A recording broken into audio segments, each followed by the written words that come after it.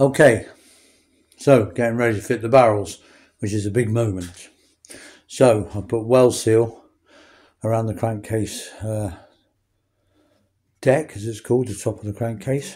Then I've put the gasket on. You don't really need well seal at the bottom of the barrels, but I always think, well, why not? The gasket can only go one way round.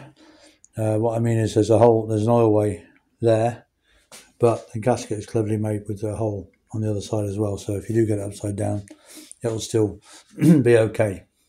Then just for good measure, I poured some oil down inside all over the crankcase and all over the cams. I've doubly lubricated the cams with engine lube, assembly lube.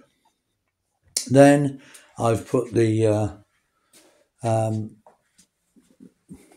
piston ring clamps on.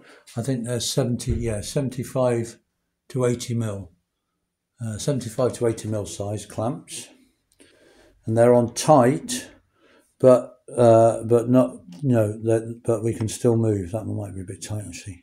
Still too tight. I'll have to loosen that one off. Yeah, that one's okay. This one's too tight.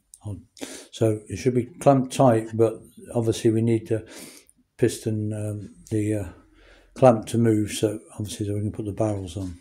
So I'll check that in a minute. I'm glad I checked that, because that's way too tight still. Then what I've done is I've put a little bit of oil, just a smear of oil inside on the barrels. Now, I'm not going to go into massive detail about this, but basically on older British bikes, you have cast iron cylinder piston rings. They're cast iron. And what they're designed to do is they're big cast iron, and they're big, what we call big fuck off rings. So they go up and down the cylinders and they scrape off, they smash all the little bits, all the little highlights of metal, those rings, they take them off. And so you don't actually want too much oil in here, because otherwise the oil, it will stop the rings from bedding in. They want to scrape against the barrels, to scrape the oil off, to scrape the metal off and bed in. On the other hand, I don't want these them going rusty or anything before the bike starts, so I just put a smear. In fact, I'm probably going to wipe most of the oil off before we go, but that's a smear. Now, on other engines, especially more modern engines, they have different piston rings, and the way that the honing, the reboring goes, basically as soon as they're in, they're done. But with older bikes, they do need this bedding in period, this running in period. That's why new engines, you don't generally run them in, because they're already done. But these are bored, rebored and honed in a different way, okay?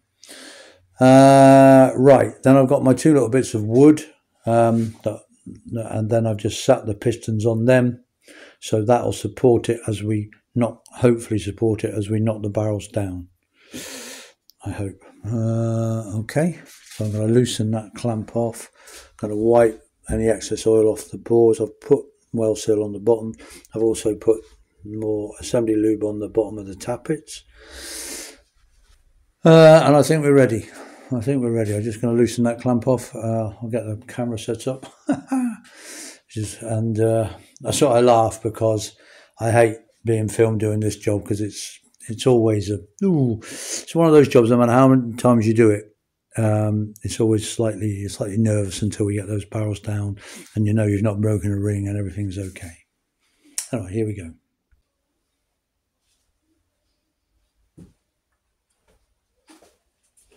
Okay, here we go, for better or for worse.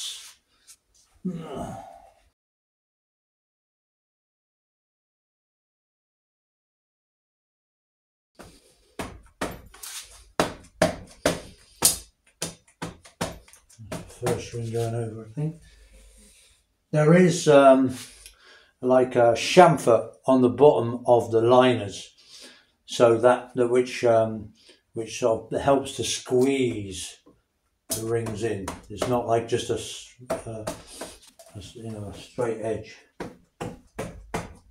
Take it down as far as we can, although there's always a problem getting the piston ring clamps off past the studs.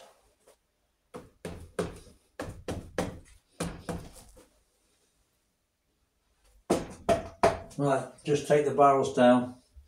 So there. They're just over the gudgeon pin hole aperture. So I know that they're low enough down that we can take the clamps off. So I'll try taking the clamps off. Like I say, the problem is getting them past these studs on the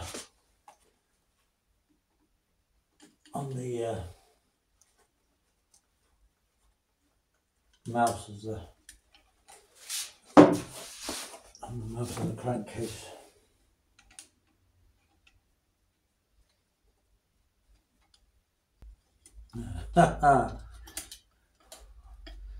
No, we can't ease it out because it won't go past the other piston ring clamp.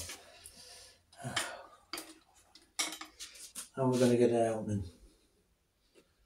If it's too close, I'm going to bend the ears in a bit.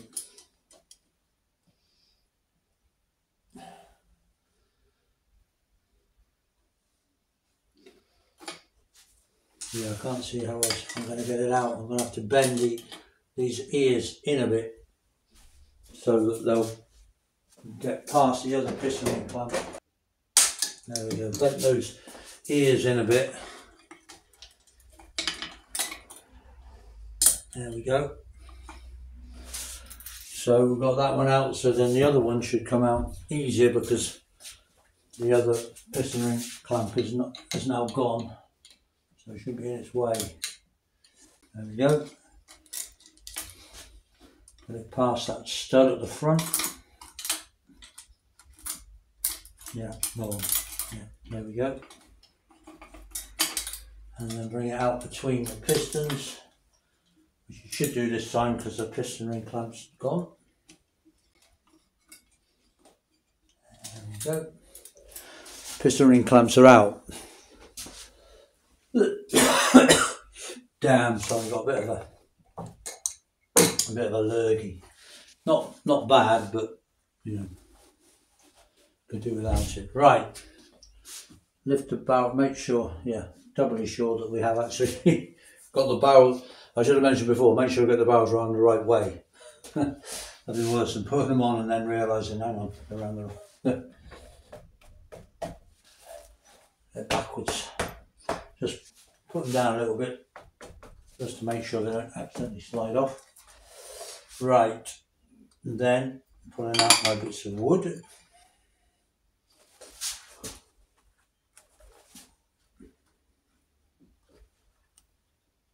I can, there we go, without damaging the gasket. Come on, there you go. Then, oh, there we go. The pistons have decided to go down.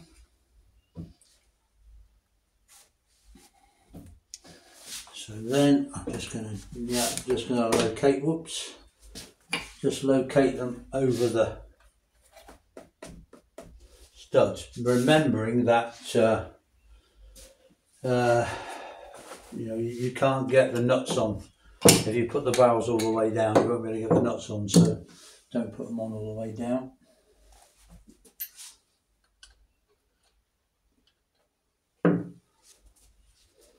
Good. So they're on. What I'm trying to do, I don't know if I can, just by hand. I want to try and turn it to get the pistons up more the top of the barrel. Come on, baby. Just bring them up a little bit. There we go. Oh, so they're nearer the top. So there we go. Good, good. The barrels have gone down. That's okay. We'll just have to lift them back up a bit. Probably just put a couple of the nuts on at the back because yeah, we'll put the nuts on at the back first because we've got to lift the barrels a bit to get the nuts on. But whew, barrels on sort of generally sort of phase one, and then we'll get the cylinder base nuts on, and then we're good to go. Whew. Yeah, I think that's gone well. You know, it's always a little bit stressful, but you know, it's so good to get the barrels on. You know, it's just such a landmark getting those barrels on. You know, they look so good. Yeah, I'll loosely get the nuts on, then we'll turn the engine over a bit. I'll just check that everything's nice and smooth. It feels good at the moment. Just check there's nothing wrong. You can feel if there's something wrong with the rings, but I think we're fine.